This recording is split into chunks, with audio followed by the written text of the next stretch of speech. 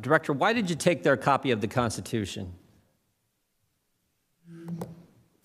I'm sorry, take copy of whose the couple in Alaska that turned out to be the wrong couple. You kicked in their door, you held them at gunpoint, handcuffed them, interrogated them for 4 hours. You took their phone, you took their laptop, and you took a copy of their pocket-sized Constitution. Why'd you take the Constitution? Well, Congressman, as you know, I can't discuss a specific investigation. I'm not sure whether your characterization is accurate or not, but I can't provide specific information about a pending investigation. It's been reported in the press.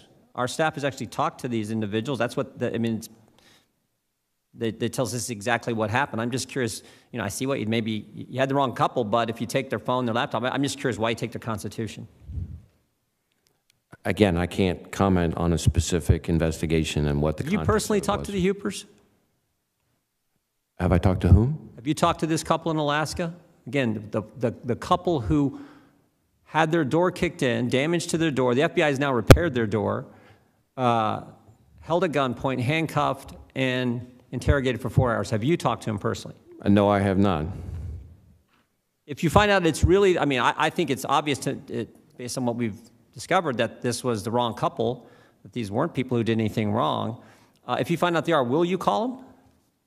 I'd have to look at the circumstances of what happened, but it's an ongoing investigation. That's all I can really say on it at this time. If it turns out you've sent their phone back to them, their laptop back to them, if it turns out that they are the wrong couple, as I think that is pretty obvious, what happens to the data on the phone that you have?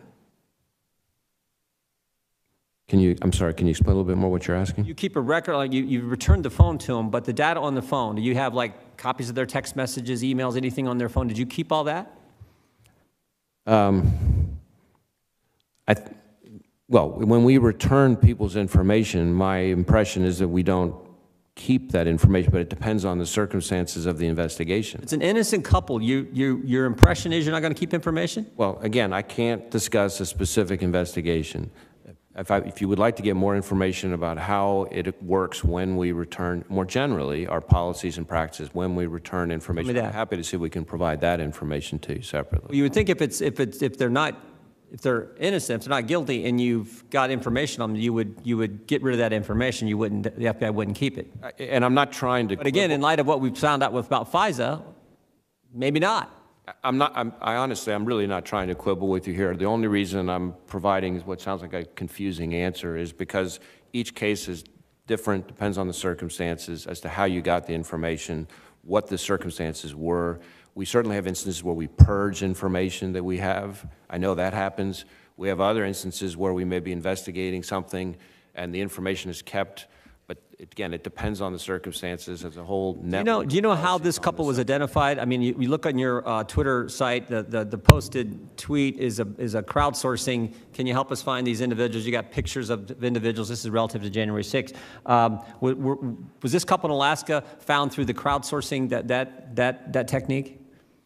I don't know the answer to that sitting here right now. And again, I want to be careful not to discuss a specific investigation. I will say that more generally, related to January 6th, part of the purpose of putting out information for the public is for the public to identify people, who know people to identify. Are you doing that as well for the rioters, the people in the Antifa in Portland? You're doing that as well them? Yes, okay, absolutely. Is it a habit of the FBI to take constitutions from people that you're interrogating? I don't know if it's a habit to pursue any particular document. We just seize the evidence that's relevant to what's in the affidavit, search warrant affidavit that we presented to the judge who signed off on it. Did you sign off on the raid on Mayor Giuliani's apartment? Again, I'm not going to discuss any specific investigation. I don't normally sign off on specific operational activity as FBI director. That's not what I asked. I asked, did you sign off on this specific FBI activity where the president's personal lawyer's apartment in Manhattan was raided? And again, I'm not going to discuss any specific investigation.